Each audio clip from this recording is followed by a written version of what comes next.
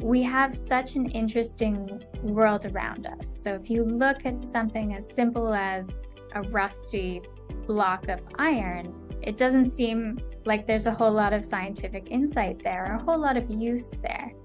But the more we are able to investigate these systems, and the more we have access to facilities to investigate these systems, the more we can learn about the world around us and develop it into new and transformative technologies.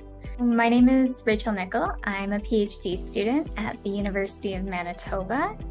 I study epsilon iron oxide, and it's a really interesting kind of new phase of iron oxide, or rust.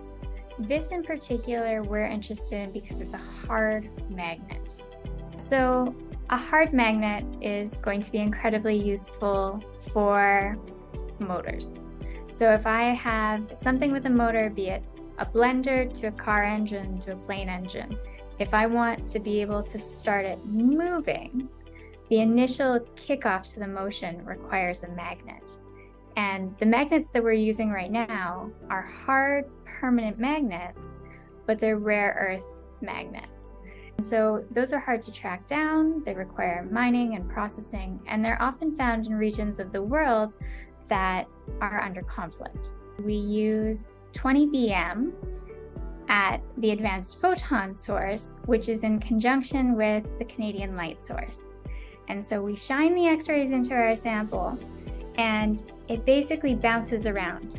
And how it bounces gives us detailed information about the structure of our nanoparticles.